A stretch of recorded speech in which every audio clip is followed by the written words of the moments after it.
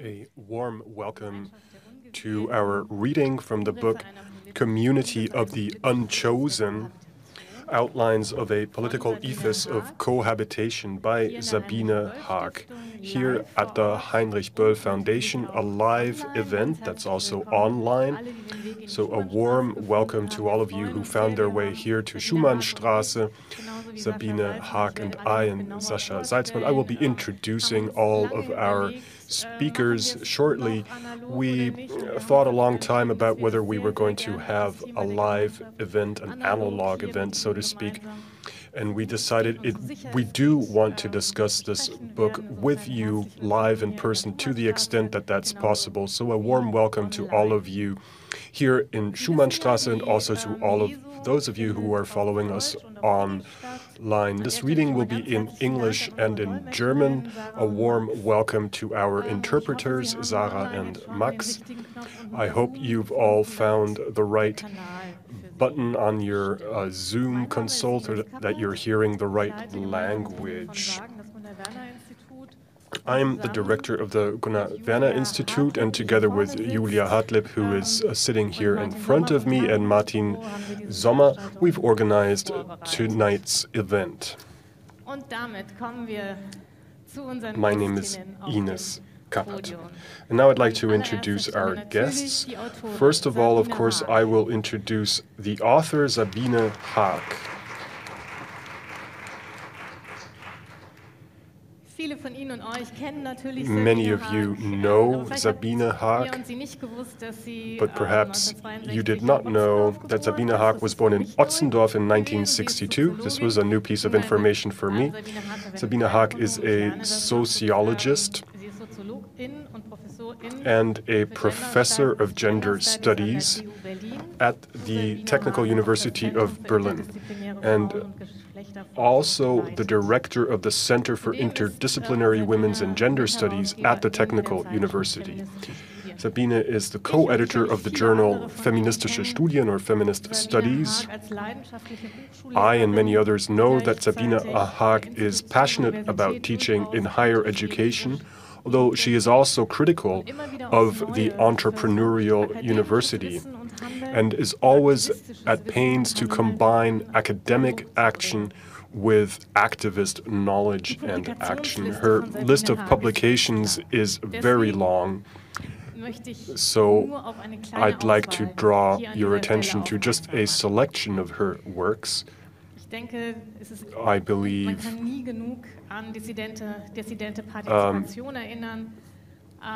one can't remind people of the book Dissident Participation, A Discourse History of Feminism from 2005 enough, which is a book that traces the course that a feminism-turned academic has taken since the early 70s. So here we have the theme of the institutions and of movements and of the relationship between the two already. And then if we jump forward in time to the year 2017, Sabine Hark, together with Paula Irene Villa, wrote and published the essay Distinguish and Rule, which takes as its point of departure the events in Cologne and the intersections of racism, sexism, and feminism in the present. Only 1 year later, in 2018, Sabine Hark published Surveyed Spaces, Tense Relationships, a book about the entrepreneurial university. I already mentioned that Sabine is a critic of the entrepreneurial university, and in this book, Sabine looks at what it means for gender relations when the university becomes an entrepreneurial university. And Sabine also looks at what implications this has for the career trajectories of female scholars. So this leads us to the book that we are presenting tonight, The Unchosen, which was published in September, and we're very happy to be able to host this reading in November in spite of everything that has happened. I'd also like to welcome Sasha Marinna Salzmann, a dramatist who uses both pronouns, he and she. Sasha was born in 1985 in Volgograd and lived in Moscow until 1995. And then, as she writes on her website, he lived occasionally in the Federal Republic, then in Istanbul. Currently, she lives in Berlin. His novel Außer sich received numerous literary prizes and has been translated into 16 languages. And Sasha has just published a novel, In Man, Everything Must Be Glorious. Thank you, Sasha, for interrupting your reading tour in order to be here with us tonight and join us in reflecting upon the community of the unchosen. Und damit kommen wir zu Peggy Piesche heute. This takes us to Peggy Piesche, who unfortunately is only with us online. Peggy unfortunately can't be with us live because she is in quarantine. So we're very happy that, Peggy, you have nevertheless found a way to be with us here today. Peggy Piesche is a cultural scientist and a scholar of literature who grew up in the German Democratic Republic, was born in Arnstadt. And for the past year, she's been leading and developing or building up the department Political Education and Plural Democracy at the Federal Agency for Civic Education, focusing on issues such as diversity, intersectionality, and decoloniality. This is part of a newly emerging third location of the Federal Agency for Civic Education in the city of Gera. And prior to that, Peggy worked at the Gunnar Werner Institute, and Peggy also combines scholarly, academic work, educational work with activism. And she's considered one of the best-known voices of Black women in Germany. She is a co-founder of ADEFRA, an cultural political association for Black women in Germany. Just a very brief list of her publications. In 2012, she published the volume Your Silence Will Not Protect You, Audre Lorde and the Black Women's Movement in Germany. In 2018, she published, together with Susan Arndt and Maisha Eggers, the volume Masks and Subjects on Critical Whiteness Studies in Germany. And last year, in 2020, she published a volume edited by her called Labor 89 or Laboratory 1989. So, Peggy, a warm welcome to you.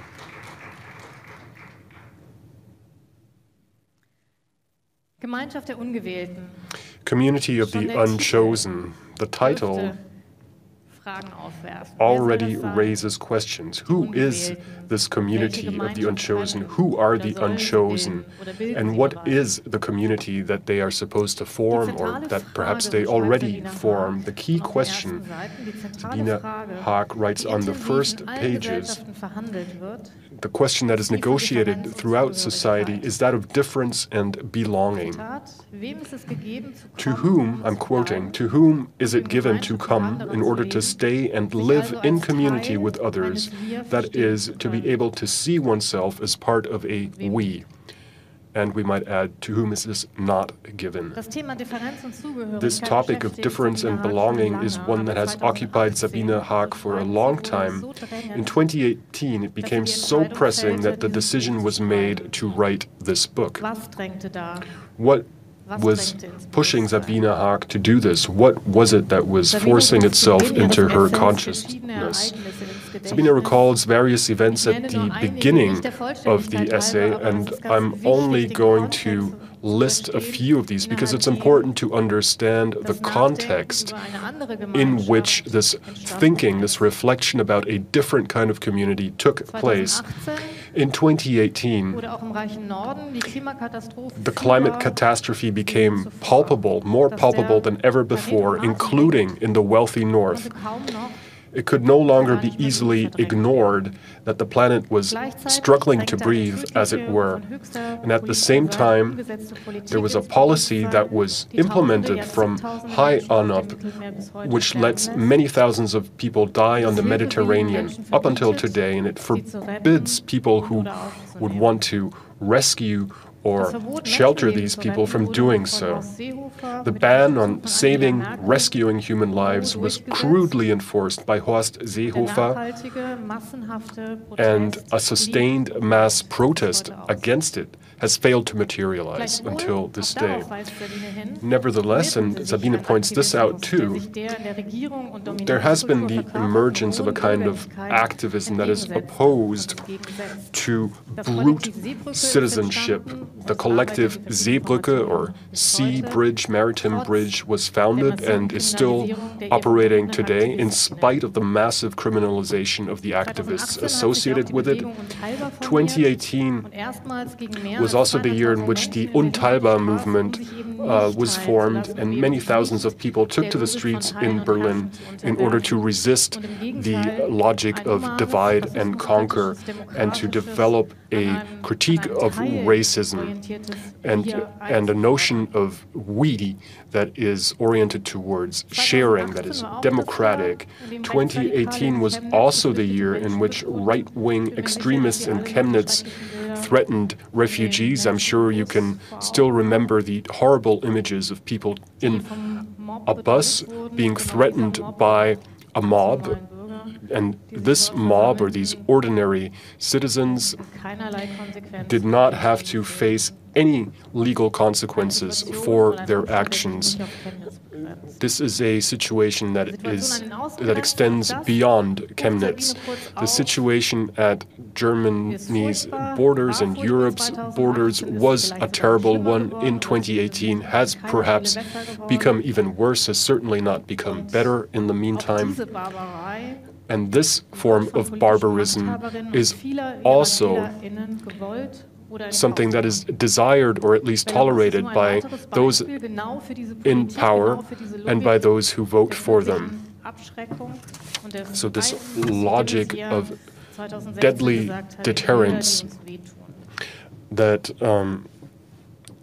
we've been seeing in this field is something that Sabine Hark also engages with.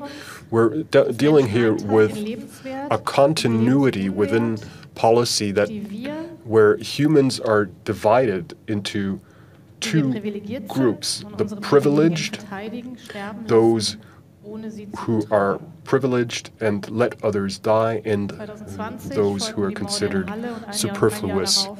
The assassinations in 2020, or the murders in Hanau, are also an event that is part of this context. We have their names here on the stage behind us. So this is the starting point for Sabine Hark's reflection on what she calls an entirely practical, democratic way of life. The sociologist works according to the principle of polyphony and engages with other thinkers on the level of writing and of text. Sabine Hark wishes to create a community in order to instigate a learning process that, as Audre Lorde said in a conversation with Adrian Rich, a learning process that is a riot or an insurrection. And if you've taken a look at the book, you will already have noticed, or if you've looked at other books by Sabine Hark, that Sabine Hark is really serious about quoting, citing other thinkers. Her writing is characterized by a radical propensity towards citation. So those are my words of introduction. We have envisioned the following course of events for tonight's event. Sabine will read from the book, and then we will have a conversation here on stage, and we will be happy to take questions from you, the audience, both those of you who are here with us physically and those of you who are online. So we will be collecting questions that are formulated online by those of you who are following us online, and they will be addressed here as well. So now I'm happy to hear Sabine Hark.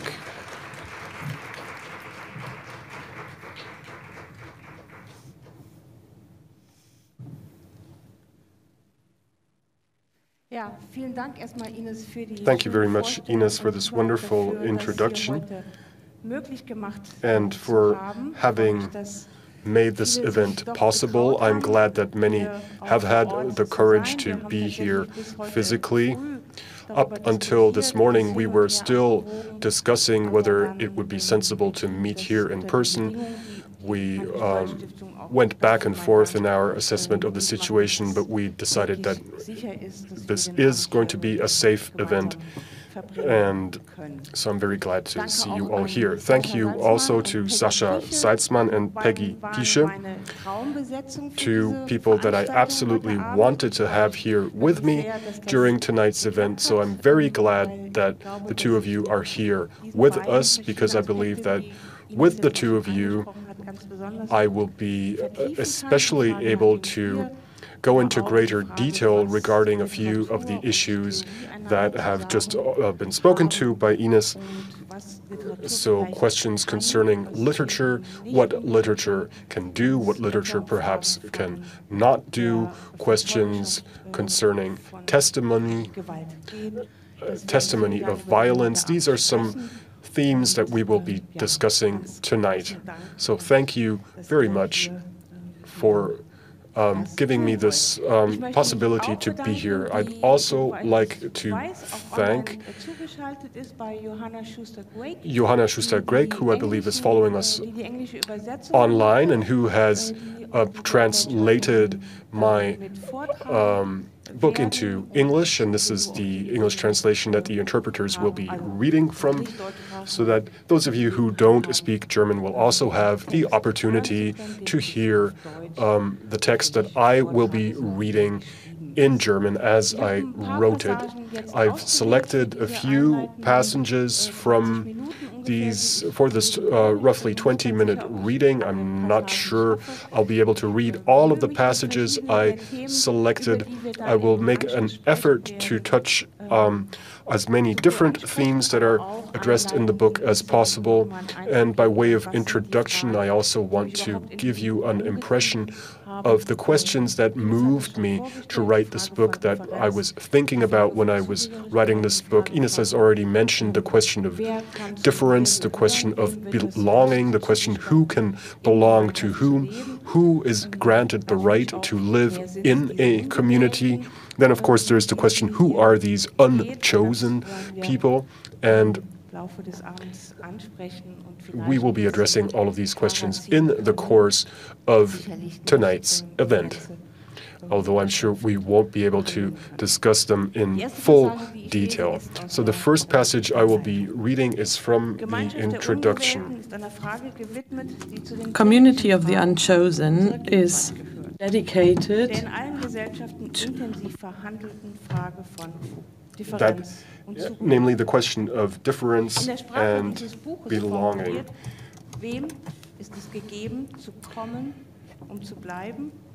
Who is it given to come and to stay, to be able to think of themselves as part of a we? This is not the first book on this topic, and it will surely not be the last.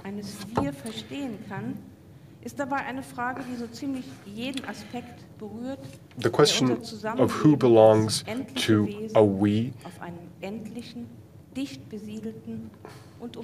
is one that concerns all of us, how we go about our economic activities, where we live and work, who can live where, who can settle where, who has access to infrastructure, from access to clean water and fuel up to access to digital infrastructure and trash removal, and including care in times of sickness and dependency. how we place ourselves in relationship to each other and for one another, how we care and watch out for one another, for the planet with whom we live, and other species with whom we share it, what we believe in, what we fight for politically, and who we treasure, how and what we want to know, and which knowledge we share, who and what we consider normal and worthy of protection, how we live, how we are in the world, and how we shape our coexistence.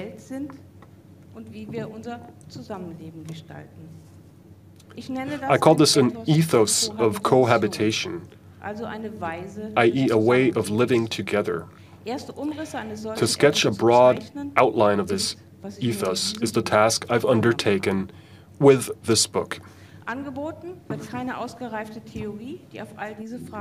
What is not on offer is a fully ripened theory that has the answer to all these questions about how societies are best constructed. Instead, what's on the table is a sketch for a thoroughly practical, democratic way of living that is sensitive to power, a way of living that is founded upon care for the self, for others, and for the world, and that has found its guiding principle in the simple fact that people populate the earth in the plural, which is why everyone is entitled to the same right to thrive in the world without exception.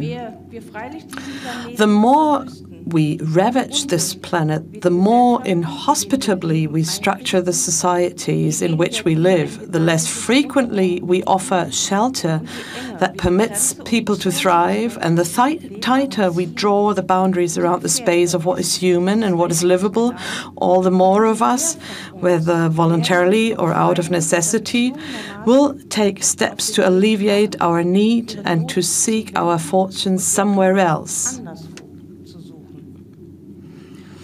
And the more an authoritarian politics of discrimination and separation, contempt and disdain, the division into those who are useful and those who are superfluous, those who can be trusted and those who are strange, into normals and deviants, chosen and unchosen, claims space, the more of us will stand up and leave and put all of our energies into reimagining this we as something else.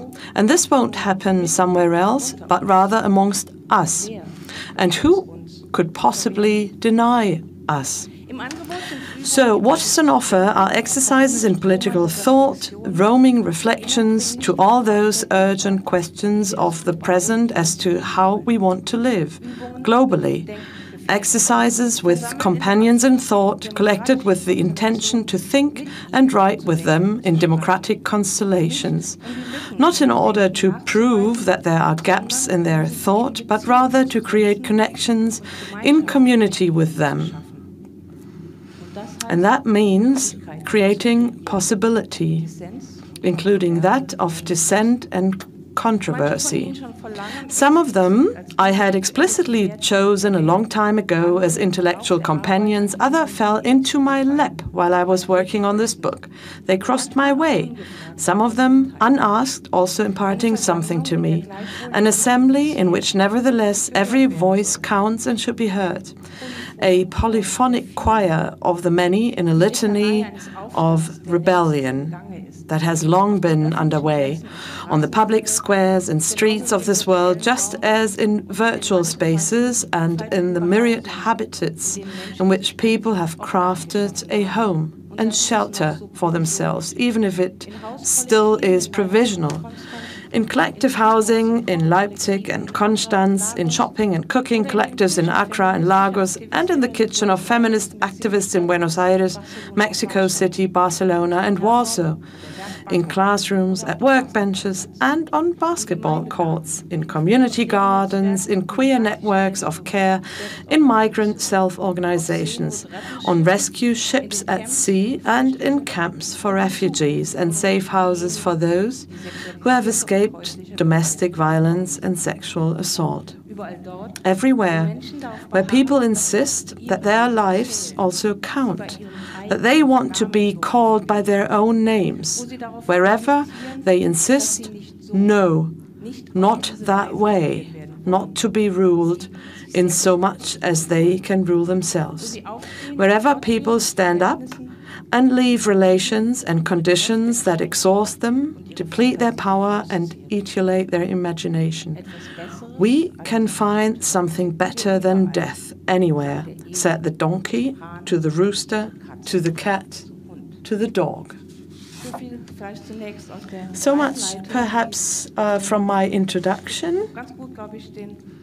which I think sets the framework of the book quite well. The next paragraph I'm going to read is from a chapter with the title The Tasks of Critique.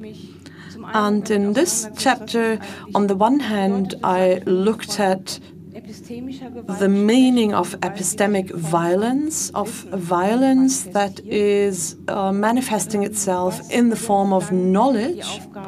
And I asked myself, what would be the tasks of critical thinking, critical theory, and the academy to deal not only with this matter, but also to contribute to its reduction. Now, there is one figure that's very important to me in that chapter, and that's the figure of ghosts. Following the ghosts. That's what this abstract is called. A suggestion made by the sociologist Avery Gordon can serve here as a compass for us to also recognize epistemic violence. In Ghostly Matters, Haunting and the Sociological Imagination, Gordon writes that we have to be ready to follow the ghosts where they lead us. And in doing so, we are neither allowed to deny their origins and their belonging, nor can we think of them as exhaustive, nor should we try to divest ourselves of them. This would be a useless enterprise anyway, Gordon insists, because ghosts represent an enduring presence who would know how to demand the attention owed to them, and who'd always appear if the problem that they embody or the symptom that they represent was no longer able to be checked and repressed, no longer able to remain unseen. Yes, I'd like to say to Gordon, the ghosts are among us. They push to the surface. They wrestle to be heard. The more we declare them to be outlawed, to seek to hold them at a distance, the more they seek to haunt the social imaginary. Ceux qui sont morts ne sont jamais partis. The dead have never left us. We only have to learn to listen to them.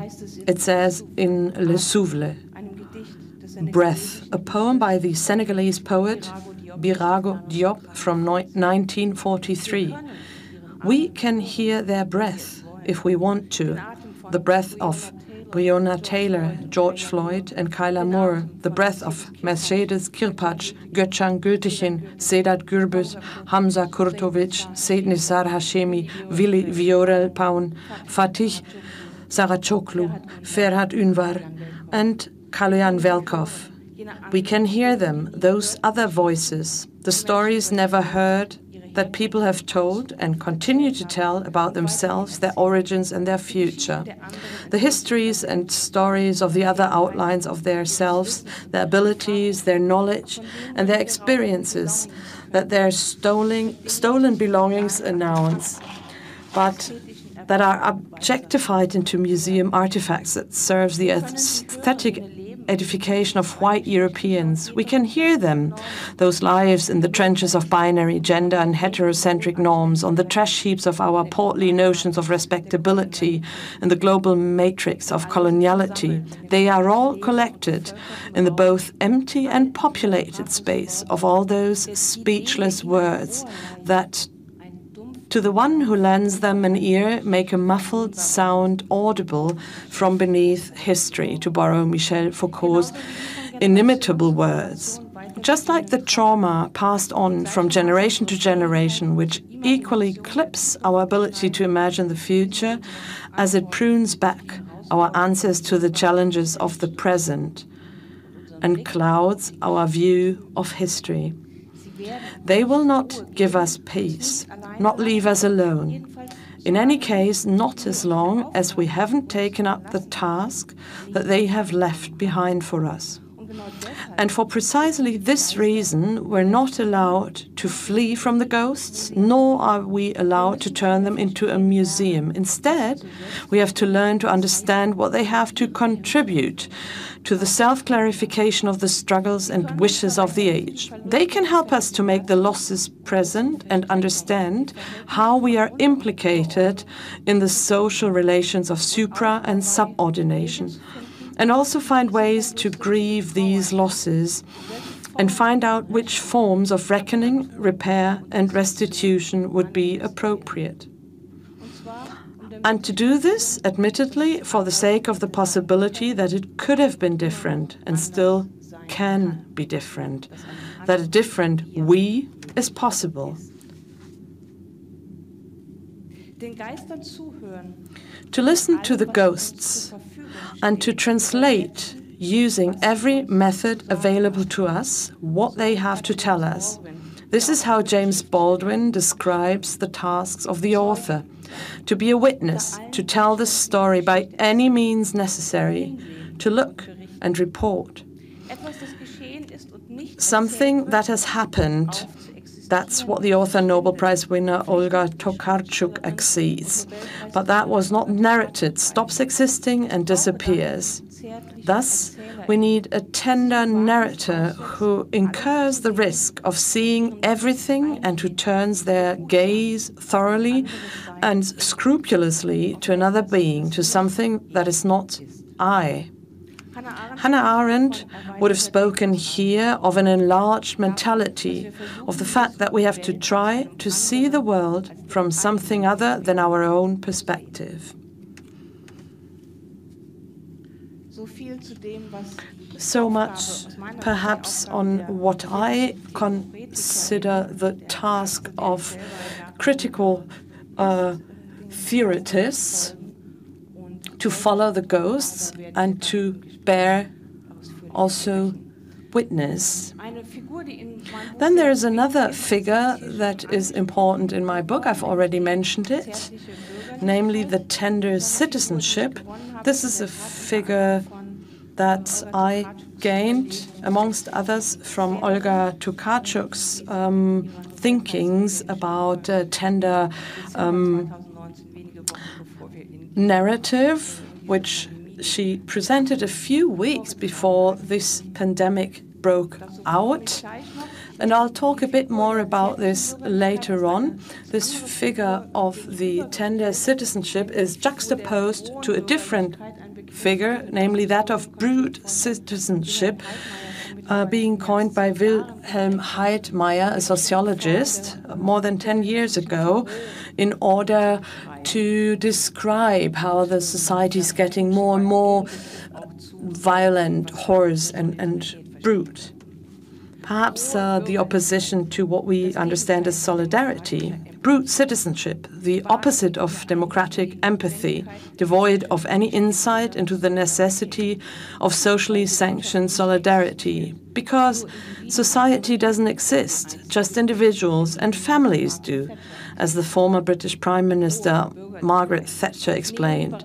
Brute citizenship, launched by and founded on neoliberalism and lined today in authoritarian, nationalistic and racist cloth. The so-called corona deniers come to mind, up to 10,000 of them side by side with neo-Nazis, fascists and right-wing extremists ready to engage in violence. They're moving through Berlin Mitte as I write this in August 2020. They're talking about love and the necessity and inviolability of their freedom, that they don't want to be treated like children, that the state should keep itself out of how they're living their lives. For this, they eagerly risk the lives of others. They take the human immune system as a judge, naturally given and inevitable. Deaths happen. You have to break eggs to make omelets. This is also a moral economy of life. Brute citizenship, the manifest expression of brutish social relations, a severe grammar that simultaneously destabilizes the public good and the opportunities of individuals to build and maintain stable public and private bonds. A grammar played on the keyboard of accusation and suspicion that does not shy away from viral spread that set contempt and hate in motion, and that know how to handle alienation, defamation, exactly like they know how to virtuosically deploy lies and betrayal.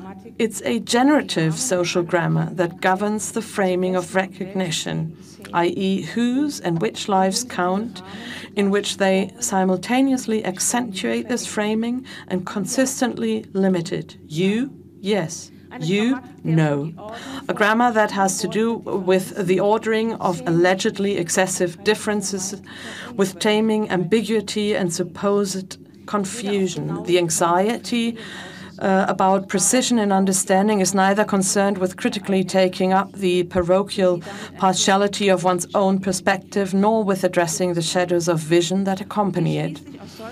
An expression of a way of being in the world that understands itself as the embodiment of the universal and only wants to recognize particularly amongst the others. Additionally, a way of seeing the world that looks away from the individual person and the conditions in which she is positioned.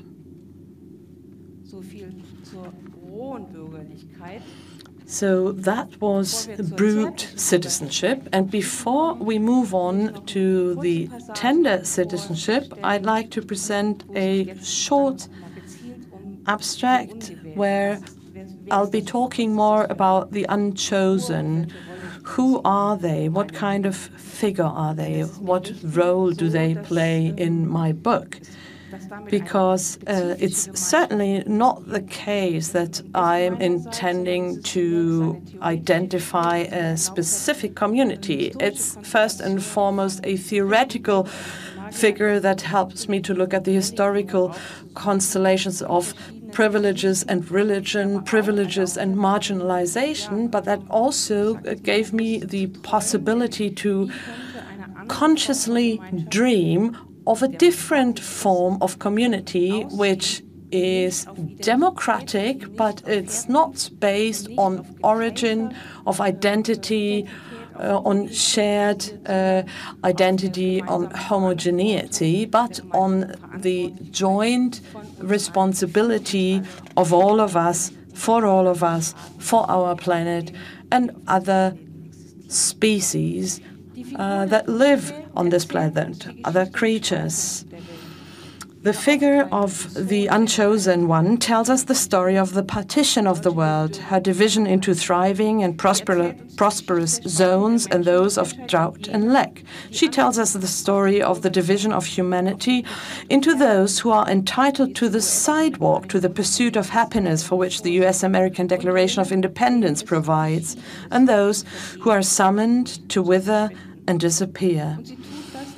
And the unchosen does this in three ways. First, as a liminal figure on the precipice between past and future, the unchosen keep the memory alive of the never-silenced desire for freedom, equality, and solidarity of those who brought the Enlightenment into space of modernity and on whom they imposed the face of the unchosen.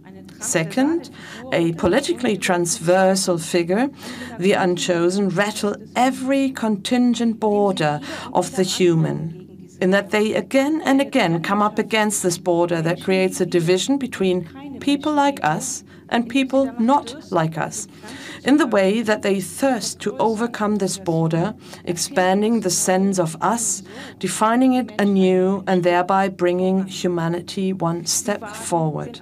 They dare to riot, a riot that does not understand justice as the acceptance of those previously excluded or marginalized into precisely that order that had relegated them to the margins as unequal. A riot whose aim is to create a new order. Alongside Judith Butler, we can speak of a riot at the level of ontology, a riot at the level of the order of being, i.e. one that aims to leave the old order behind and to install a new one. When they repeat, this order must be destroyed, they say they don't know which order they're talking about. It says in Les Guerrières, a novel by Monique Wittig from 1969, nothing less than the ascension of everyone to being human, Fanon's dream, and the gift of the unchosen to the world, the chance to learn how to grieve what is lost because we have never experienced it. In the same breath, to move beyond grief, and for us to learn how to imagine anew, making progress day and night in the company of all people. Frantz Fanon was finishing his novel The Wretched of the Earth with that sentence. And I think I'm almost coming to an end here. Just a few more excerpts from the chapter on tender citizenship. I've already said I developed the idea when listening to the Nobel Prize speech of Olga Tokarczuk. Tokarczuk and her reflections on the fragility of life and about what tenderness can do has given us a kind of compendium to have at hand for precisely this task of mending the world. She reminds us of something that is, of course, common to all of us, but something that we possibly have to salvage first. That we are all fragile, unique, unprotected, and finite beings who require care. That we are always already in the hands of others, delivered to them. We are the dispossessed, the unchosen.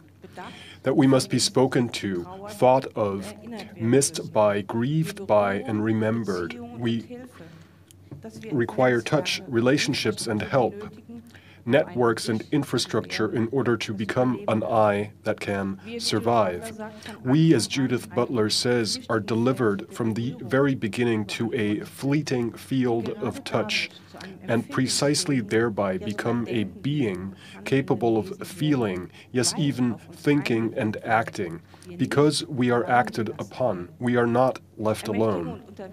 Empowerment and subjection, exploitation and care thus often lie near each other, and precisely for this reason we must attend to the difference more carefully.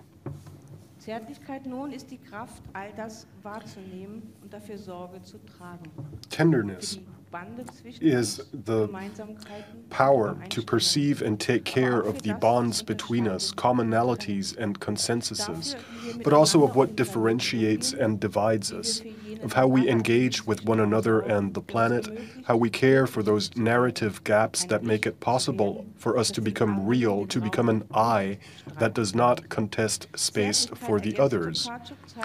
Tenderness, Tokarczuk adds, shows us the world as alive and living, as bound in one another, dependent on one another, cooperative.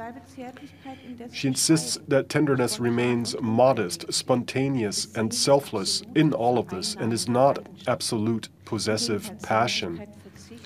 To the contrary, tenderness abstains from emblems and symbols. It doesn't push into the foreground, knows how to hold back, pops up occasionally, and does this everywhere where we thoroughly and gently turn our gaze to a different being, to something that is not I. In the Stockholm speech held on the eve of the pandemic, nothing less than the vision of a new citizenship appears in that standard of world imagined by Aimé Césaire. I'm calling this a tender citizenship in order to set it in diametrical opposition to the brute citizenship that divides the world in two.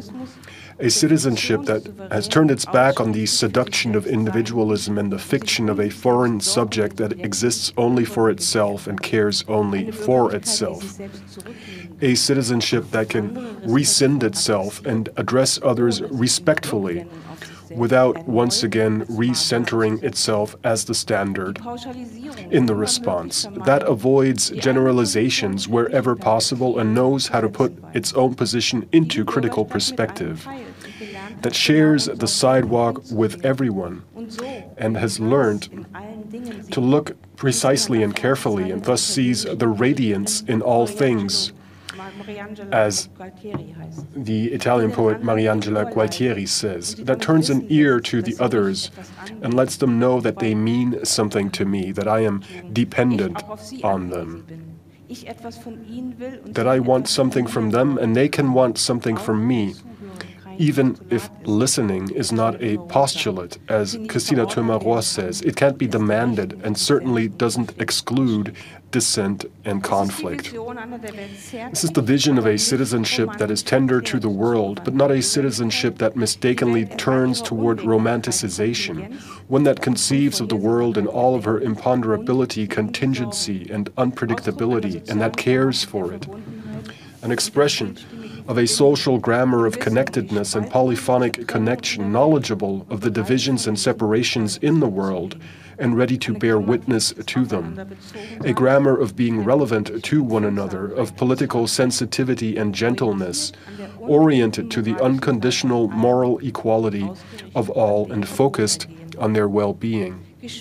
Schooled in the art of counterpoint, this citizenship leads various voices equally alongside one another, permits them to coexist, lets one sometimes take the lead and sometimes the other. In that the voices relevant to one another contrapuntally bring each other into movement, it generally orchestrates the constant shifts between them, equalizing the difference between primary and secondary voices without making them indistinguishable, and also without sweeping over their positionalities, which are steeped in power. In this way, tender citizenship makes it possible that neither one nor the other voice can position itself in the right and the other in the wrong, as Adorno demands. Finally, it is precisely this not positioning oneself that today is the central thing to demand of individual people. A polyphonous choir of the many instead of a crescendo of one. Thank you very much.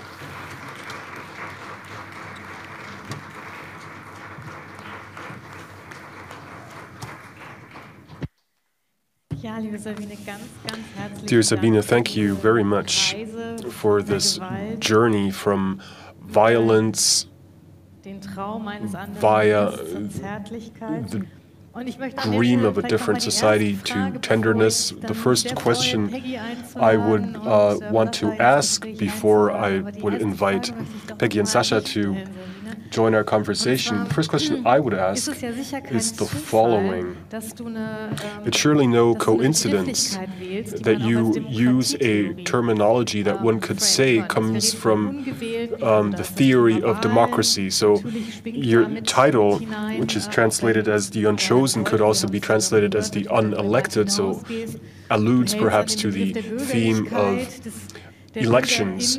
You talk about citizenship and citizens.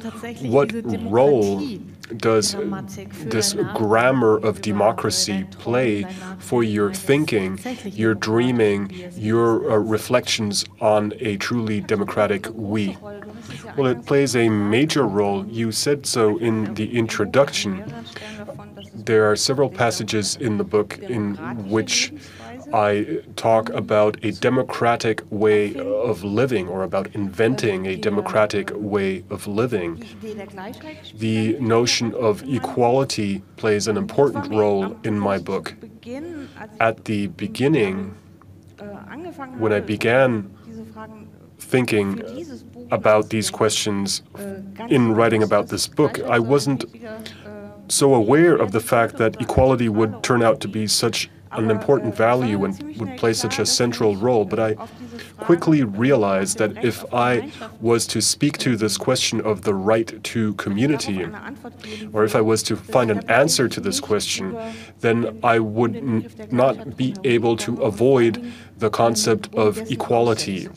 And the question of what it means when equality is not given, because the history of modernity can be seen as a history of equality being, as it were, neutralized or taken out of operation. So we have the French Revolution, a revolution that was all about liberty, equality, and fraternity, as was said at the time. It was, of course, not the democracy of the many, the democracy of everyone. It's the democracy of brothers, as the term fraternity shows. So this was, as it were, the origin of modern democracy, and there we already see exclusion, the denial of equality. In our earlier book, Paula Villa and I engaged with this grammar of not just divide and conquer, because when people are divided, one can still assume that they are equal. What is really happening is that there is a distinction that is made between those who can be humans and who can have rights, enjoy rights such as equality and freedom or liberty. A distinction is made between those and others who do not have those rights. In the first Declaration of Human Rights, women are explicitly excluded, as are enslaved people, so-called savages, madmen, and children. They are excluded. They are explicitly denied rights, the rights of citizens.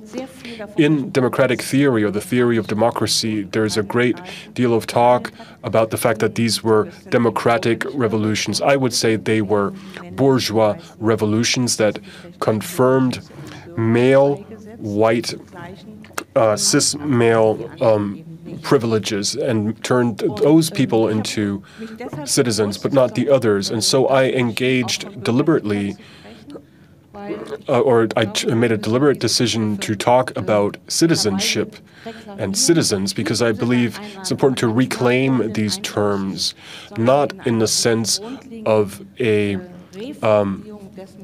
sort of recuperation, but in a sense of a reformulation of what it means to be free and equal. You mentioned my other book, Dissident Participation. I believe that this is a characteristic movement of thought for me, perhaps, to always believe that we mustn't or cannot do something that is completely different, far beyond the world we live in today. We need to work through what already exists. The new, Judith Butler says in a passage that is very important to me, is always already there. It's always already been invented. Someone has always already worked on it. We need to create the conditions to make it visible. And she says in a passage that the new is what happens when we wake up from the dream about ourselves. And this is the dream that we in the West, in bourgeois democracies, have been dreaming for 250 years now, namely the dream that we are a society of equals, which is not the case. So that is something I wanted to speak to in this book. I wanted to make a contribution to our awakening from this dream, and I wanted to make a contribution to our finally taking seriously democracy. Thank you very much, Sasha. When we spoke before tonight's event, we asked both you and Peggy, what is most fascinating to you about this book? What do you think about when you read this book? What is it that continues to engage you as an issue? And you said epistemic violence. So it's been said that we need to develop a new dream. We need to work through what exists to arrive at a new dream. What is it that fascinated you so much with regard to this concept of epistemic violence? What is it that will inspire you in your future writing? Well, I'm going to actually read that passage, But first of all, I want to say it's a great honor to sit here and be able to talk about this book with all of you. So this is not the only passage that I want to talk about tonight. We only have about 2 hours, but also I should say that I am speaking as an author. I cannot speak as a sociologist, as an academic. I speak as a writer. Now, you've already mentioned or implicitly mentioned epistemic violence, and you mentioned James Baldwin, who is one of the most important writers to me as a writer. And Sabine quotes Baldwin in this book, and I'd like to quote that passage from Baldwin. This is from the chapter that comes before the chapter on ghosts. And I'd like to read a passage from shortly before that, which is about epistemic violence. Sabine says it's also a form of the politics of truth. And she says this epistemic injustice, this privilege of not knowing, has recently been pointed out by other scholars. It's a privilege that creates the time for the rulers time that the rulers can spend with themselves. It's an expression of an asymmetrical moral economy that allows people who are far up in the social hierarchy to listen to themselves, to cultivate themselves. So this is a form of the culture of dominance, and it's rendered possible by an epistemology of ignorance. So, because we're able to ignore the role of others, and because we're able to ignore race and gender, it's, as James Baldwin says, the crime lies in innocence. And that's something that I wanted to talk to you about. Because innocence, white innocence, is a term that James Baldwin coined in his essays and also in his perhaps most best-known novel, Giovanni's Room. And so I'm very interested in a definition of white innocence that is applicable to what we are experiencing today or living today. I'd be happy to hear from you what kind of definition you think that should be. Thank you, Sasha, for this question. Peggy, you've been waiting for so long. I would like to give you an opportunity to respond to this question raised by Sasha. Of course, you are not an example of white innocence, but you do work a great deal on the subject of black people, black women in Germany and elsewhere. You are working to render this topic visible. You are writing against ignorance, white innocence. What role does white innocence play for your thinking and your working? And what has Sabine's work contributed to your thinking about this? So, first of all, thank you very much for inviting me. I'm glad to be able to be here. I'm glad that I have the technical possibility to join you. And Sabine, I'd like to congratulate you on your volume of essays, on your work, and on this global spectrum that you address in your work.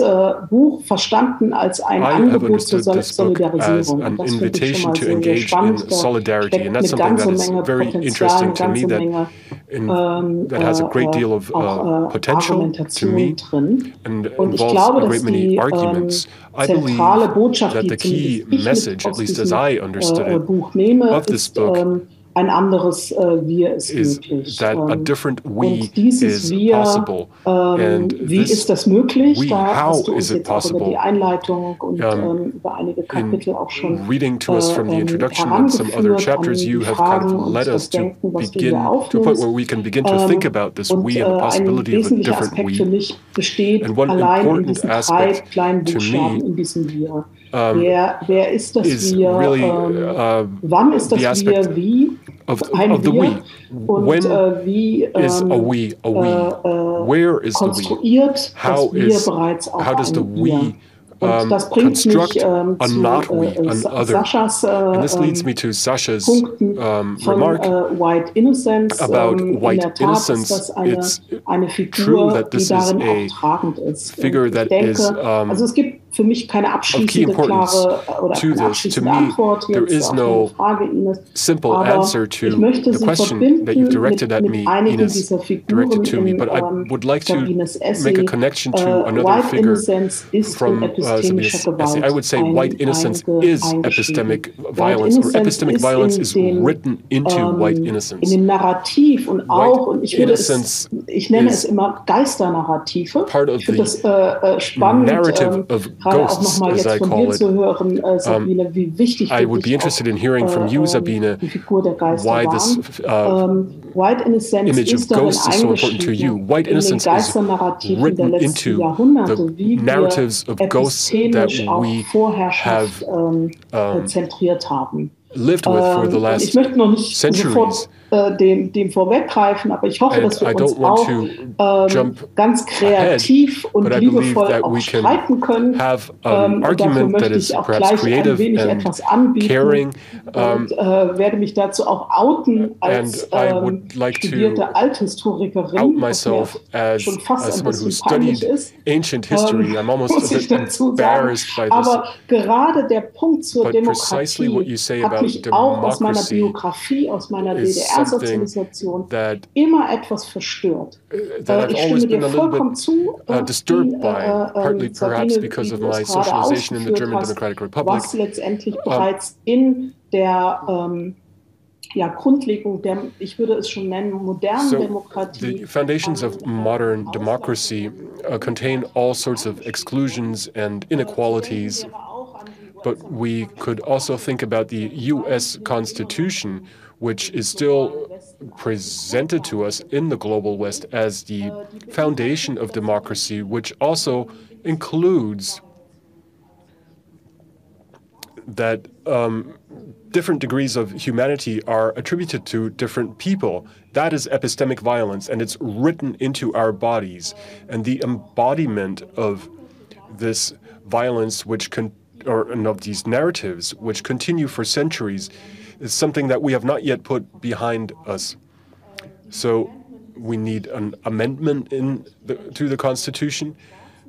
It's important. It emphasizes the humanity of Black people in the USA, recenters that humanity. But this amendment also involves elisions because it doesn't mention the indigenous population. And it doesn't speak in any way to the violence that has been embodied. So what does it do to white U.S. citizens? So all of this renders the question more complicated.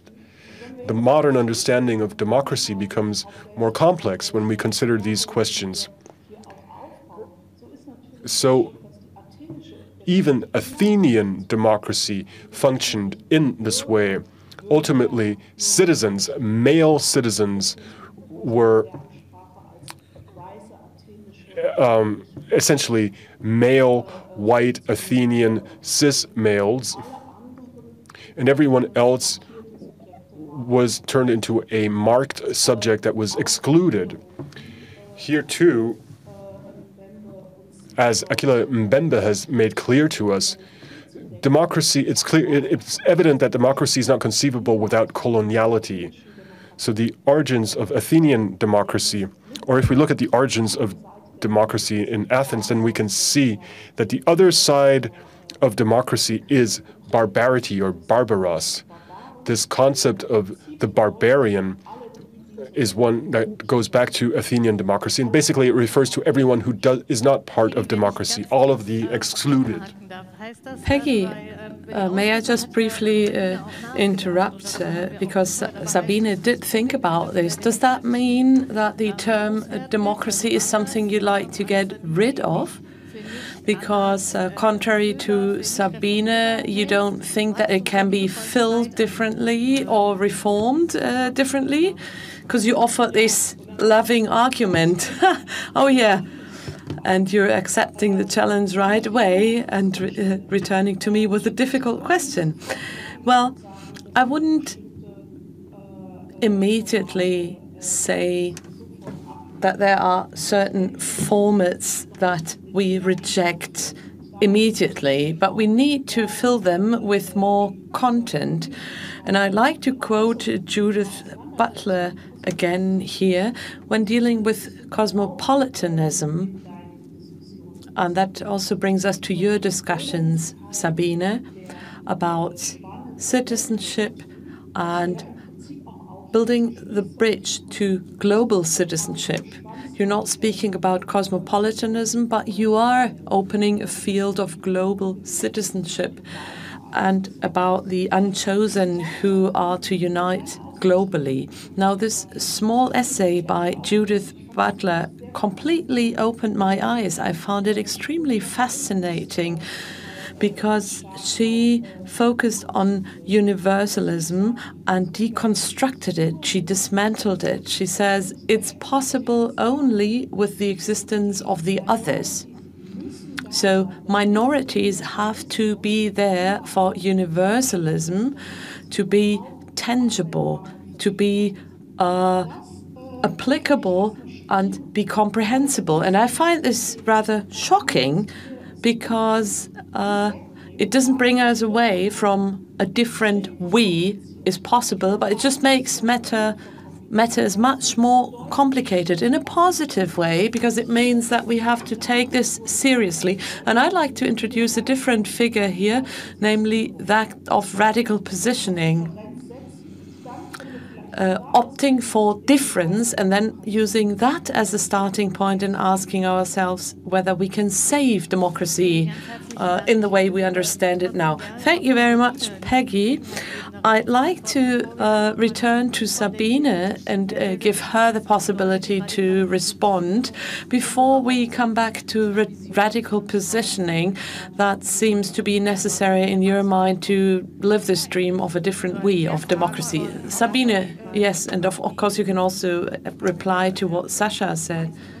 Yes, I'd like to speak about white innocence because that is also linked to the idea of universalism. This is part of the dream, to stick with Butler, and I think we have to wake up from that dream because, and Peggy rightfully said so, it presupposes the others. It needs the others who, in my terminology, have been converted to the unchosen. And the fact that Butler says we are all the unchosen, that's not true. It's just being placed on one part of a society so that the others can imagine themselves free. So, yes, and I've mentioned it before, it's not about some sort of catching up that we have to do, in saying that we have to make sure that the marginalized of history become part of this promise of freedom and liberty in order to make this universalism complete. I think this simply ignores the fact that universalism is based on the paradox structure of equality and marginalization. Therefore, we need a completely new version of universalism. And I'm slowly approaching the figure of white innocence here, because in my book, I was thinking about the figure of Frantz Fanon. That's also what I ended with, who ends the wretched of the earth with the statement that we never learned to move forward in the society of all humans. That sounds like a banal statement, in a community with all human beings. So people would say, oh, that sounds rather simple. We're all human beings after all, aren't we? And isn't that what it is about? And that makes us all equal. No, that's not true, even though my students often like to say that. No, Butler has shown us that only very few have been accepted to that illustrious circle, and the others are excluded, and therefore we're not speaking about liberty and equality, but inequality. So we need a different idea of universalism. And I think here the figure of tender citizenship comes into play that really assumes itself as the radical positioning that doesn't only see itself but casts a view on the others, as Tokarczuk says, the others that are not I. And that brings us close to what's behind the epistemology of ignorance or white innocence. Gloria Wecker, a colleague from the Netherlands, wrote a book about the Dutch history, white innocences, and the paradoxes of waste. Can't remember the subtitle right now, but she speaks about the colonial history of the Netherlands. So what does it mean when Elsa Dollard says the privilege of the ruling exists in not having to know about the others? That means gaining time for yourself, having the time to only appreciate yourself, loving yourself. I don't even have to think about the others. I don't even have to consider the others. They're completely pushed out of my universe. Yeah, and that's also a basic figure of feminism. Patriarchal thinking does not think about sexist discrimination because it's sufficient to deal with yourself. And from a feminist perspective, you constantly have to introduce all these other narratives. So I think, as someone to be perceived as a white person who has always been privileged and will be privileged, I do replicate white innocence simply in being privileged. And time and again I have to learn and unlearn this.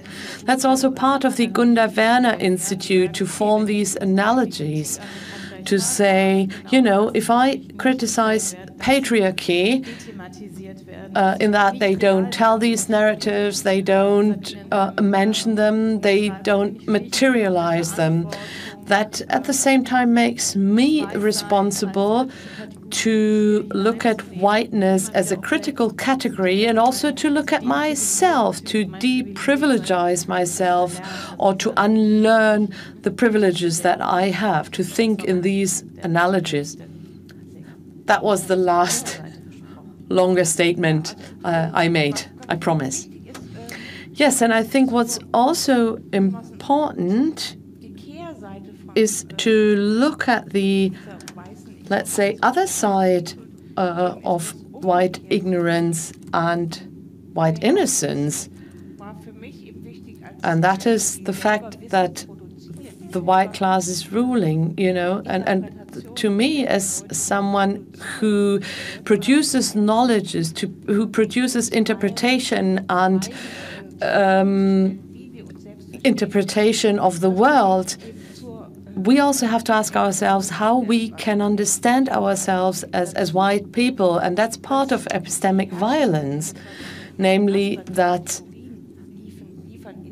the ruling class provides the patterns within which we understand ourselves, race and gender above all, as perhaps the central categories with which the subjugation of the many was successful and was accomplished because it imposes a world on them where they can only perceive or understand themselves in these categories or patterns of the ruling class. So that's one side which gives space and time to the ruling, and the wealth, if you like, the comfortable situation of feeling good with themselves, and at the same time it closes down the space of the others to be good to themselves, because they find themselves again in the notions of the ruling and have to understand and comprehend themselves, conceive themselves in the notions of the ruling. Sasha, has this answered your question? Yes, well, now I know a lot more, I have to say. Well, it's, of course, not a question that can be answered. My fundamental problem, not with humanities, but perhaps the cultural area where I'm active, is that we're always looking somewhere else for the problem, and then we think we found the answer. Okay, we're using the gender asterisk. That's the problem. That's the solution. Or we launch a program for refugees. That's the solution. Or we have a certain rate of POC women. That's our solution. But I think both Peggy, Piesche, and Sabine said that there is no quick fix for this, and that's why I'm constantly insisting on asking these same questions. I don't think we're leaving this room with a solution in mind. When I speak about white innocence, I'm including myself because I think I'm moving in a system that doesn't give me any other choice. Under certain circumstances, I'm privileged, I'm stealing resources and space from others who need this, and I can't fight my way out of this. I can't demonstrate my way out of this. So it wasn't my intention to just find one single answer, but I think the question that we always have to ask ourselves is, what are we doing with us in very concrete terms? Yes, thank you very much for that question. Now, with a view to time, I'd like to come to the topic of the dream of tenderness and the tender narrator. I have to ask you, when you write, do you think about tenderness? No, I don't. The process of writing, in the best case, is something which is unconscious. I don't really think about this. I feel a lot of emotions. Virginia Woolf said you don't have to be angry, and I often feel anger. I write out of anger. So no, there's not a lot of tenderness when I sit down at my desk. But if I've understood Ms. Tokarczuk correctly, and you have to read that speech, Olga Tokarczuk, in her Nobel Prize acceptance speech, states that the tender narrator is someone telling a story from the fourth person. It's no longer about the I, the me, in the narrative. So if Olga Tokarczuk was here, and she was here in Berlin a few weeks ago, I'd love to discuss this with her. Perhaps that notion wasn't described precisely enough in her speech, maybe because of a lack of time. I don't think it's no longer about addressing yourself as me. I think it's about the personification. There's a quote, tenderness epitomizes or personalizes everything that you state. It provides time and space to become a reality and to become a personality. Even a teapot becomes tender because of narration or narrative. Well, you may be right, but I think Olga Tokarczuk often compares me against the we. I don't know whether this is meant in the plural or global, but this is really something where I have my question mark, because the tender narrative with Olga Tokarczuk is many things, but it's not starting to think with myself or myself in the main position, but us. And as an author, as a writer, I find this rather difficult. I don't think that writing works that way. Okay, let me turn to you, Peggy. What do you think about this idea of tenderness, of the tender narrator? I think you also said that the unchosen is a figure of thinking and a figure of a certain search that takes place. So a figure that looks for a different democratic we. What comes to your mind here, Peggy? I think the best way for me to approach this is to build the bridge to something that is personal. And then you ask yourself, who means this personal? And I think it's those who communicated epistemic violence out of history. And to be taken out of history means to forge a link, to really cut the link to presence and the future. And then you ask yourself, how can we still tell these stories? How can we still have this experience? And I think this is something which is no longer individualized, but it's a collective experience. And when I think about this figure, I think of two authors, Toni Morrison, who constantly describes this in her figure of remembering, and also exercises that constantly. She's always been looking for that collective experience that has been supposedly cut off, and she asks herself, how can this be brought back? So I think that's a very important point of reference.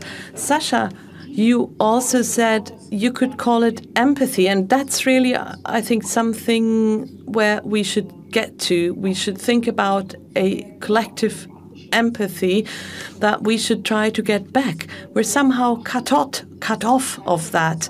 Empathy is something that has been integrated into the power structures. It's not a free feeling that we can freely occupy. It's a figure that is closely linked to power. And we see this when we look at collective empathy and how we deal with atrocities in the global south, and then something happens in our neighboring village, and you can see this in the media 24/7. Both are important, but there's a clear imbalance.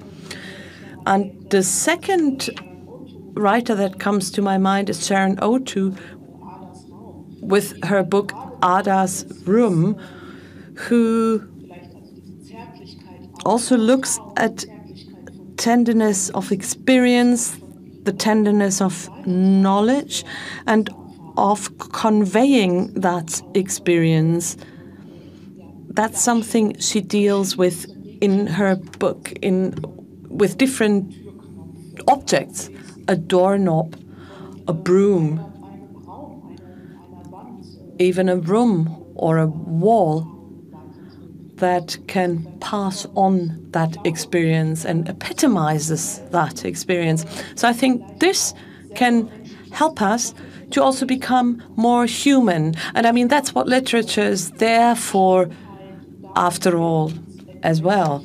So where we've dehumanized ourselves from ourselves to really reach out and reconquer that, bring that back to us, give us a possibility and the option to do that. And I think this type of literature can do this. What types of we and I do we have? And there's one last reference I'd like to make. Sabine, you are quoting Audre Lorde, and one of my most fundamental references is the Litany of Survival. This depth of expression, we were never meant to survive, that can only be recovered with tenderness, or in my words, collective empathy. So to respond directly to that, I believe it's very important when we speak about tenderness that we attempt to break with romantic associations. That's not what I want to talk about at all. And I don't think it's what Tokarczuk wants to talk about. Peggy, you just talked about collective empathy. I would speak of a political virtue, namely the ability to be able to abstract from oneself and be able to perceive the world from a perspective that is not one's own. And that, of course, leads us to the question, or leads us back to the question of power, because then the question becomes, what perspectives exist? We spoke earlier about epistemic violence, and if epistemic violence at the core consists in the destruction of possibilities, of the ability to narrate oneself for oneself and others, to make oneself comprehensible to oneself and others, then of course it becomes a question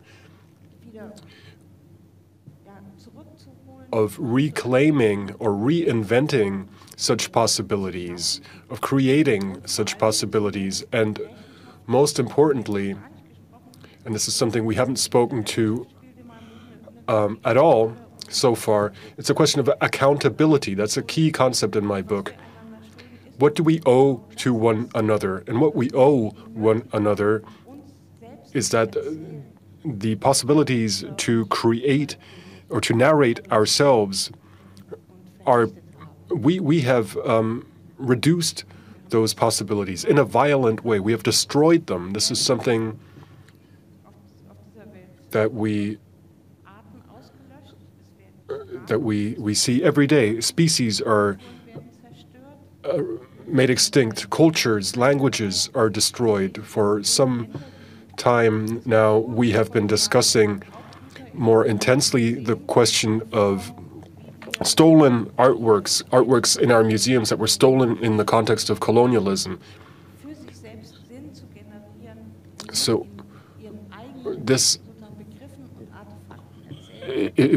these artifacts are important because they would have allowed people to narrate their own history, and we have destroyed that possibility.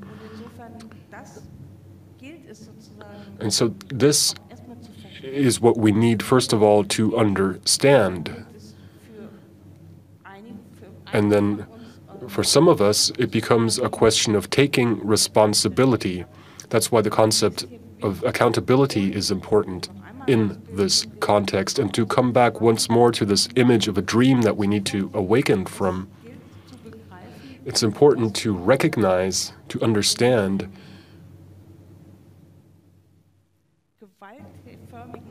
that we have destroyed world in a violent way, world that no longer exists, and we have thereby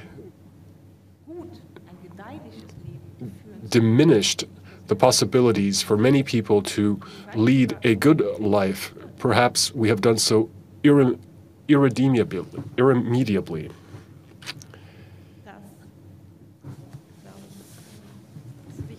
I believe that's important to perhaps not comment on that immediately, but just listen to what you've just said. I would like to invite the audience because to get involved in the next half hour, because we have half an hour left. Questions for Sasha and Peggy, but also most importantly for Sabine. Please feel free to ask questions whether you're here or following us online. For those of you here in the room, there is a microphone that will be passed away. A colleague of mine has got an eye on who would like to ask a question. So before we... there is a question there. So we're going to take a question that was posed online first.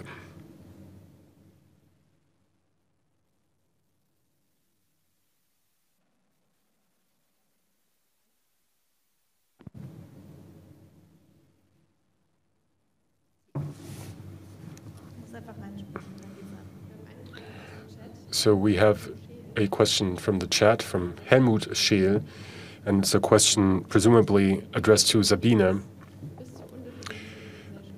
How do you imagine the development of a path towards an undifferentiated society, particularly with regard to the temporal perspective? Because, of course, the realization of such a society is not something that can happen overnight.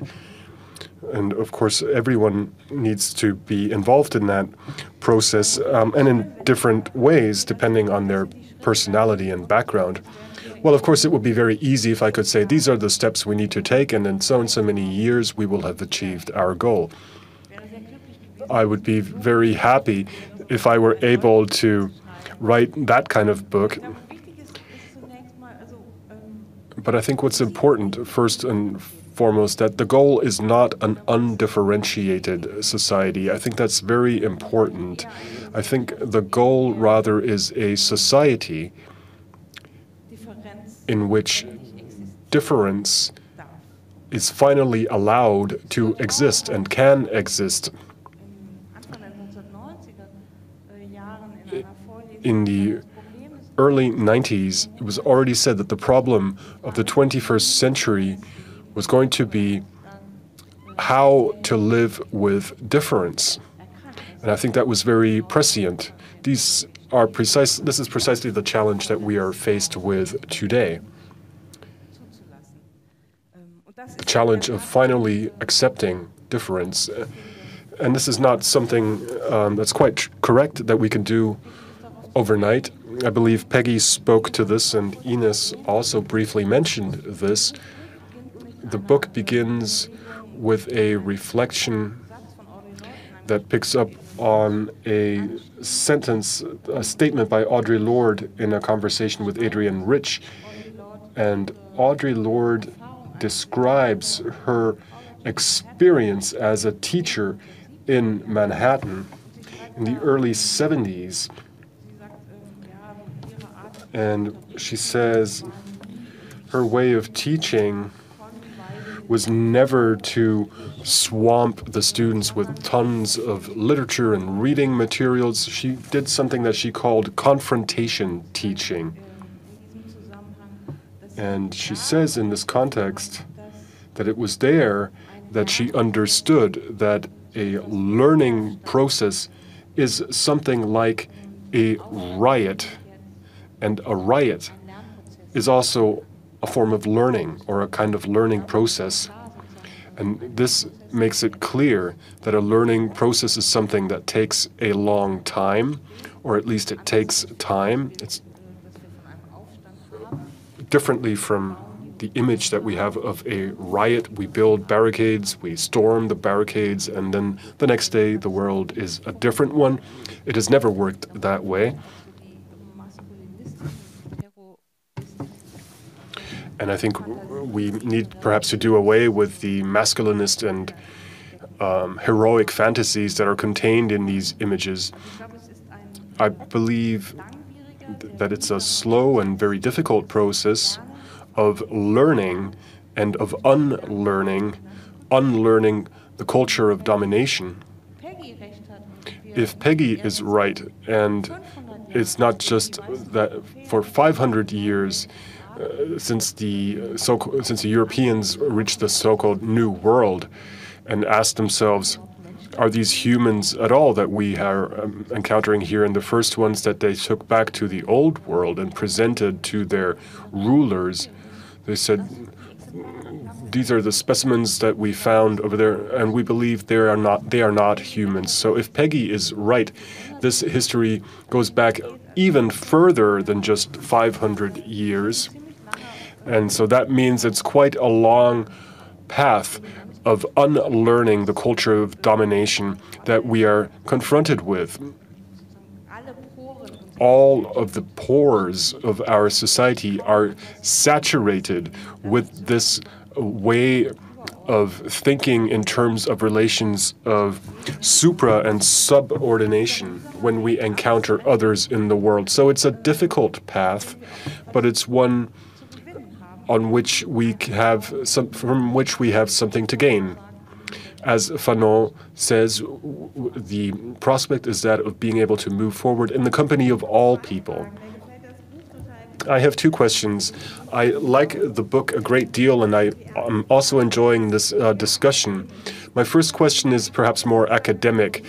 There are a few, I wouldn't say competing, but perhaps related projects that are looking for something similar, a perspective based on community that moves beyond Western or neoliberal individualism. So I'm thinking of the Ubuntu approach from South Africa, or texts from France. Now, these are texts that are not mentioned in your book, but I would be very interested in knowing how you relate what you have done to these other projects. That's my first question. And the second question is more political. It's a bit like the question that was just formulated in the chat, but I would like to ask the second question anyway, even though you have already, in a way, spoken to it. You've said that analytically viewed, the relationship between brute and tender citizenship is one of opposition, but I would be interested in knowing whether you have any ideas about how these two forms relate to one another politically, or could relate to one another politically. If your perspective is implemented, do you think that tender citizenship will develop in societal niches and will exist in parallel to brute citizenship? Of course, these brute citizens, some of them are murderers. The names of their victims are projected on the screen behind you. Do you think we can perhaps win brute citizens over by speaking to them, by talking to them? Thank you. Two very important questions.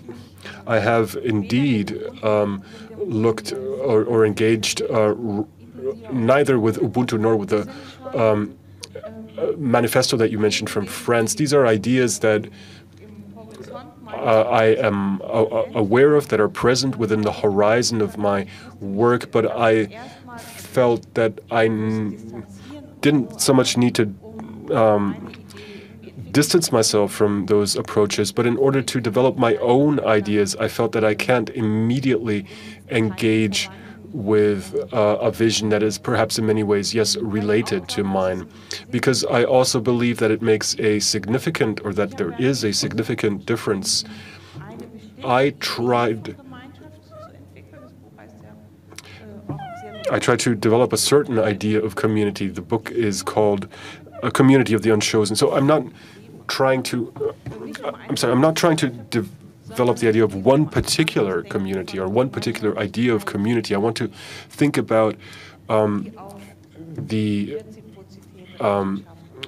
nature of community when it's based on reciprocity and reckoning and responsibility. And it's also based on three forms of care: care for ourselves, care for others, and care for the world. That's something that we haven't spoken about tonight.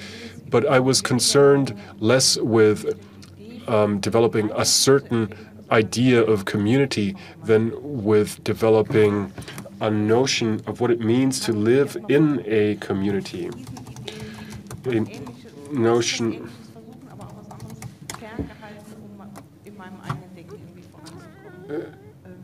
So I kept my distance from these other approaches just in order to be able to develop my own ideas. But of course, it's something that I still will need to do, to engage with these other projects and see how they can be made to gel and to this.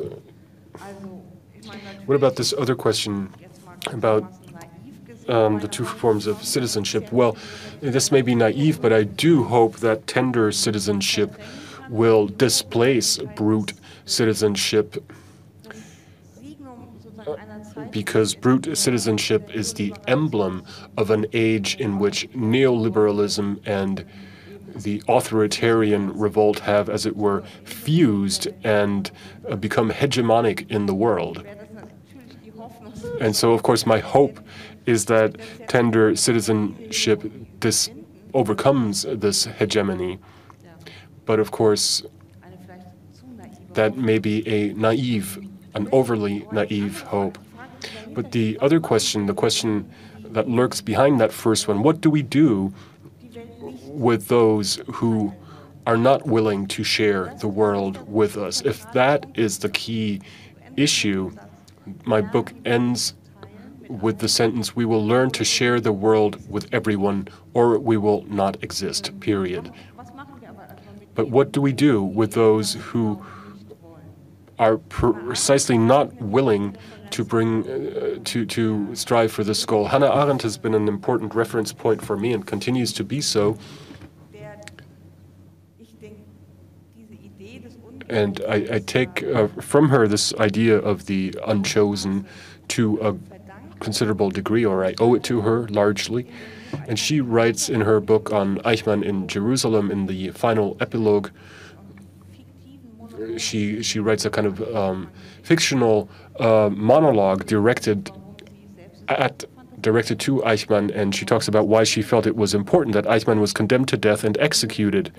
And she says, because the Nazis claimed for themselves a right that does not exist, namely the right to decide with whom they want to live on this earth. And because the Nazis did that, no one of those who have survived can be forced to coexist with these kinds of people.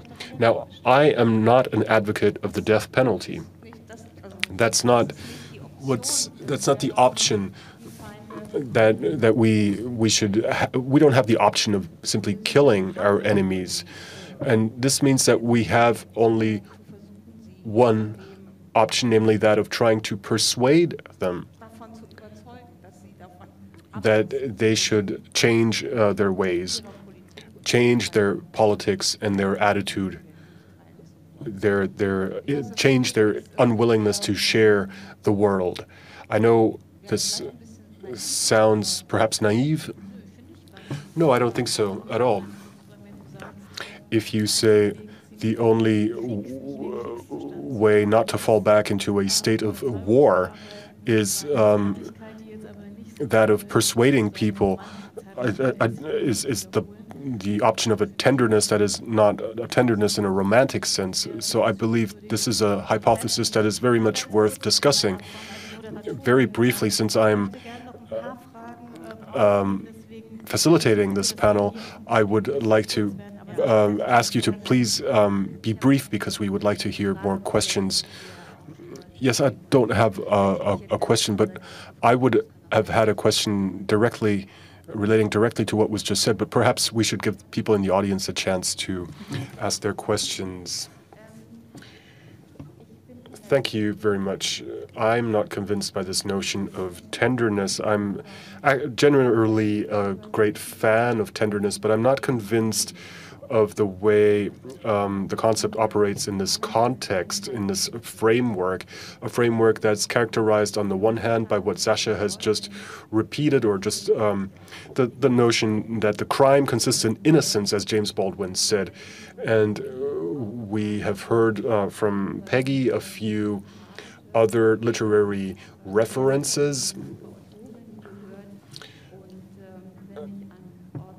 And when I think of Audre Lorde, and when I think of learning processes that Audre Lorde caused, Audre Lorde, of course, is an important reference point for you, then I would say that to me, it's a question of something that I haven't really found in what has been said so far. The question of how do we get where we want to be. There's this question of affect. Sasha mentioned one affect, the affect of rage. When I read the names projected on the screen, I also feel other affects, other emotions. And so these notions of epistemic violence and learning processes are not so these things are not so easy. We all have had the experience of getting drawn into intense confrontations when it comes to racism. And so this notion of tenderness, to me, it's just not good enough. I would ask you about affect and also about the possibility of a different way of speaking and narrating. So this notion of the tender narrator is perhaps only one aspect of that. Perhaps we just collect a few questions before we return to the panel. Yes, I think Tanya wanted to ask a question, and then we can also have another look at the chat online.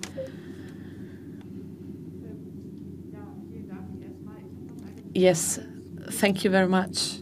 I have a question on the power structures with regard to tender and brute citizenship. Can you really distinguish these two notions? Isn't it rather the fact that both notions mix up in one and the same person? Gerhard Schröder, for instance, in the past was very empathic when it came to victims of the flood, but not very empathic when it came to recipients of social benefits, Hartz IV, Hartz IV. So it's one and the same person, and you find both sides in them. So it's rather difficult to create this image of an enemy or to attribute this to certain individuals. So aren't these two types of citizenship intrinsically linked? And how can we do justice to this fact that a simple attribution simply doesn't work here? And since we're at it, the fact that it's one and the same person, you're speaking about domination and attitudes of domination. Are you also dealing with domination within declassified groups in your book, where we're also seeing that within the marginalized, within that group, we can also find epistemic violence, meaning that this phenomenon is a universal phenomenon. And at the same time, it's difficult to speak about it from my position. So, this internal power structure or epistemic violence that you still find within one group. Okay, maybe you can answer to these questions and try to be brief. I know it's difficult, just kindly asking you because we're running out of time. Yes, I'm trying.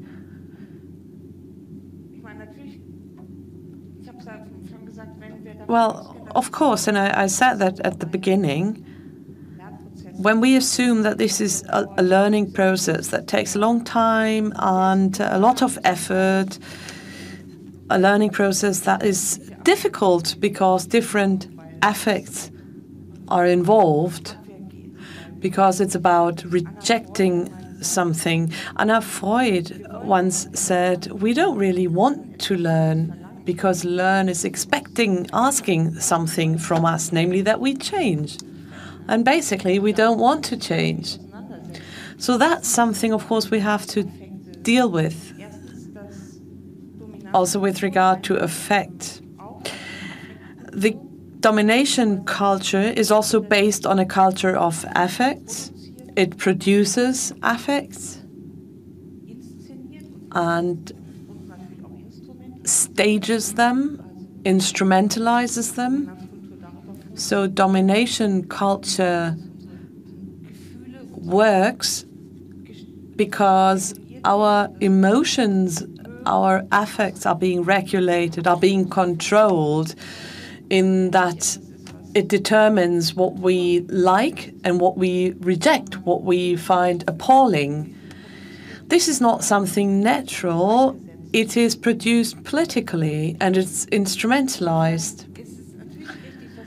So to that extent, yes, I should like to say with tenderness alone, we won't be able to accomplish much, but we should start off by understanding tenderness as an epistemic attitude, an epistemic position, perhaps also a political position. Hannah Arendt spoke about an expanded way of thinking. In political activism, we often say, put yourselves in their shoes. And Peggy at the beginning spoke about an offer of solidarity. So that means being aware of your own position, reflecting on your own position, even communicating clearly and making it visible that it's about different types and ways of positioning, and that this has been organized by the privileged classes in such a way that it cannot be made available unconditionally, because it's not being recognized as a partial position, but as a universal position. I know I'm giving a long answer again, but yes, these other affects have to be brought into play and have to be recognized and worked on as moments of power. And perhaps briefly on what you asked, Tanya, no, I haven't dealt with this, with the experiences of domination culture, the way this is being staged in marginalized groups, or the way this takes place in marginalized groups. That's not my main focus in the book. However, theoretically, my line of argument is that, using the words of Birgit Rommelsbacher, that our culture is a clear domination culture through and through, then of course that question comes into play. But I was rather asking myself, what is the task of individuals like me, who are in my position or in a similar position like me, namely white academic scholars with a lot of symbolic capital, with a lot of interpretive authority, if you like, that I have as an intellectual. So that was one of the questions that I was also trying to answer behind the scenes, perhaps. And what does that mean? I mean, which tasks would follow? I think Peggy wanted to say something. Peggy, may I just briefly turn to the online audience, and then we'll give you the floor again. Yes, we have 3 more questions to Sabine, and I'd like to ask them together. Teresa Coloma-Beck says you're speaking a lot about the first person in the plural, we. So who is the we? How can it be determined? And the other question looks again at the term of the unchosen. Annika Engel writes, the figure of the unchosen in your book is constructed in a targeted ambiguity. So it's ambiguous. On the one hand, it's a universal figure towards the end of your book, but in the middle, you're also referring or alluding to those excluded. And the question is, why have you chosen to use two contradicting significances? Yeah, on the we, I've intentionally opted for we because I didn't want to use the German Mann, which resembles man. And we is something that is not predetermined by us, but is ahead of us, rather. So it's in the future, and at the same time, it's the normative driver or engine, because we constantly have to ask ourselves, who can be part of that we? How have we organized our world when we look at the fact that only a few can be part of that we? But our aim is to create a world where we all can be we. So I think that's how I'd like to understand my we, something that speaks to us from the future.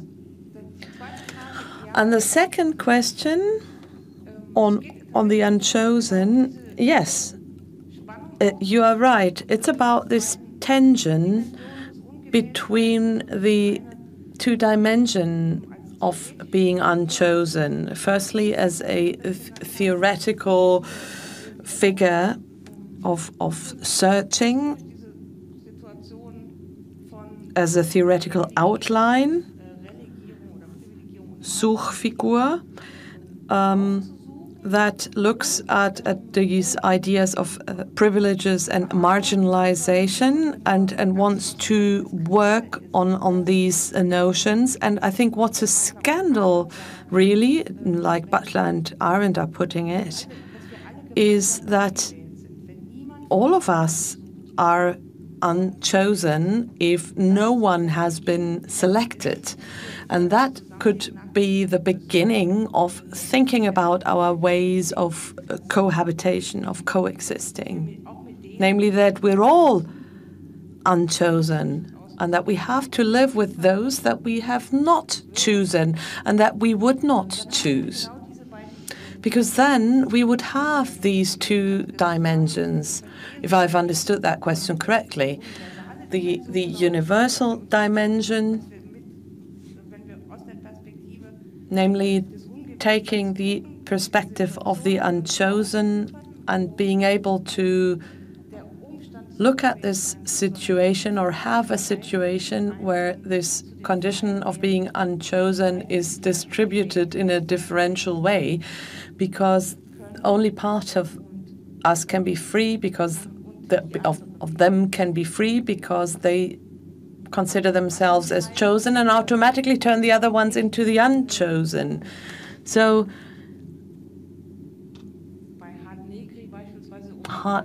Negri speaks about the multitude, this idea that the suppressed of all countries are uniting. No, that's not what I meant. It's rather about this idea, what does it really mean to think that we all have the same right of existence? Peggy, you also wanted to take the floor. Perhaps you can also try to be brief. It's almost 9 o'clock, and we've got a great attention span here in the audience, but I think we have to slowly but surely come to an end. Well, it wasn't really a question. It's rather an observation. I found this exchange right now very, very intriguing and also extremely important, namely the question of whether within the deprivileged we also had different layers of the we. That's not how I read your book, and you also confirmed that, Sabine, but I found this interaction very interesting because I think that's a risk that we're running when we turn to that we and make it a social aspect way too fast. I think that we should aim for a we of diversity and not leaping forward too much. In order for the we from the future to be at eye level with us, to get at the same level with us, it takes much more work. So we have to be cautious, because there are those who use we as a social layer to still impose and continue their principle of power. Is there a last question in the room? Yes, there's one more. Well, I think we're living in the present and now, and I'm quite far away from that we in a community. What happens with the people in Belarus, for instance, those who are stuck at the Polish border? Don't you think it's time to act? But I'm not hearing any we, any unity of no political party whatsoever. Perhaps only in a transient position. I think we should be acting now. I don't want to get lost in all of these ideas. And what I'm seeing is that we're just isolating ourselves even more. We don't even want to hear about that anymore. That's where I would start. Yes, of course, you're absolutely right. That's the question we have to ask. And this is where we have to take action. Who are the ones who are denied the right to come and to stay? That is the starting point of my book. And this is really something where we can all be active every day. And we should indeed do so, yes. Okay, I would like to thank you all. First of all, thank you so much, dear Sabine, for providing us with these very interesting insights into your book, into your way of thinking. It was merely a flashlight because we couldn't, of course, comprehensively deal with all the details in the book, but it's certainly great food for thought. Thank you very much, Sasha, for your questions, for your comments as a companion in thought, as a writer and an author, not only for Sabine, but for progressive thinking in general. Thank you so much, Peggy, for having logged on virtually, at least. It's great to still be able to have you here. Thank you to the audience for having found the way, to the Gunda Werner Institute and the Heinrich-Böll Foundation for having listened so attentively. I think that's also something that was a great support for us here at the panel. And thank you to the online audience. Sometimes it's sad that we can only address you indirectly, but you're as important and as supportive to us. Just a brief remark. Sabine is also signing her books. That's a pity for people joining us over Zoom. But if you've got a book or a copy with you, or if you'd like to buy a book right now, Sabine will sign it for you. Please keep your masks on. And you're most welcome to approach Sabine, and I think that would be a wonderful end. Thank you all so much. Be safe, stay healthy. Good night.